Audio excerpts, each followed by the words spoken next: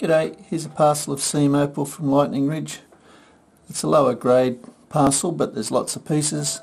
Some of it would be basically practice pieces, some of it end up with a bit smaller stones than the actual size of the piece because the colour runs off like that little bit there. Material's been wetted and the rule's in millimetres, so you can judge the sizes. I'll zoom in so you get a better look. Okay, I've zoomed in and I'll just move the pieces around. There as you saw them before, out wider, just up a bit closer so you get a better idea. I'm not going to go through all the pieces, but just give you an idea of some of the pieces. Something like that you could just cut into a stone and treat it as potch and colour.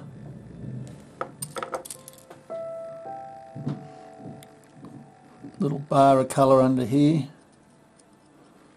although be it a bit faint, it's a bit brighter.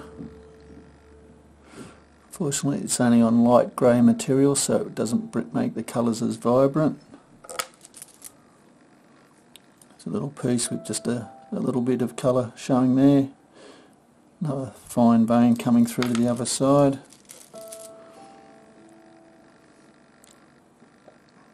It's got some shows of pinks and reds up the top here, electric green in the middle.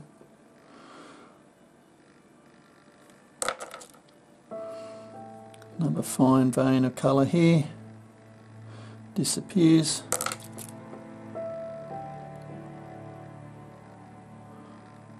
Purple blue.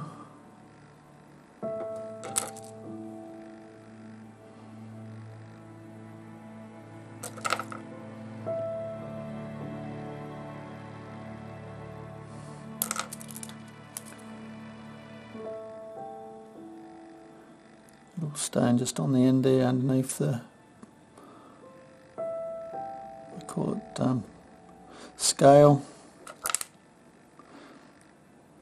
This is some nice bright colours, but I think it's a bit more sort of horizontal, vertical sort of bar. It comes through this way, like that. Still might end up quite a nice stone. That might be the pick of the parcel actually. Again, a bit mixed up. It's multicolour in the middle here. Whether that goes anywhere inside, it's hard to tell. One of the better pieces. Nice bright semi-crystal. And there's a lot more pieces for you to look at. Nice colour bar on that piece. So that you're looking at a 12mm wide perhaps, or 15 long, sorry, over here, you're over in the middle. 15 approximately, 10. I think I'll leave the rest as a surprise for you. Hope you've enjoyed. Cheers.